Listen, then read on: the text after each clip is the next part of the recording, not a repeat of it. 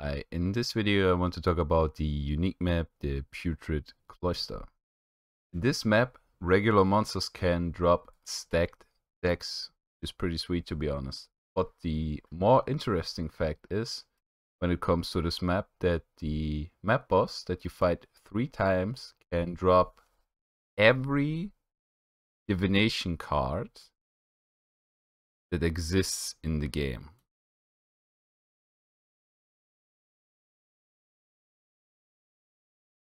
And the boss drops divination cards after every fight. So you get 3 times have the chance to get a really good divination card. Disadvantages of this map are that you will be cursed with vulnerability, conductivity, flammability, frostbite, and despair. So make sure that you can clear it and have enough resistances.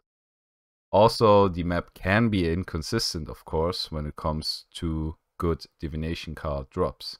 I would see this map as a way to have fun and gamble a bit and be okay with currency losses. Okay, enough theory talk, let me show you one run to give you a feeling of what I talked about. Okay, before we go into the map, I paid 22 Chaos Orbs for this map, so let's do this.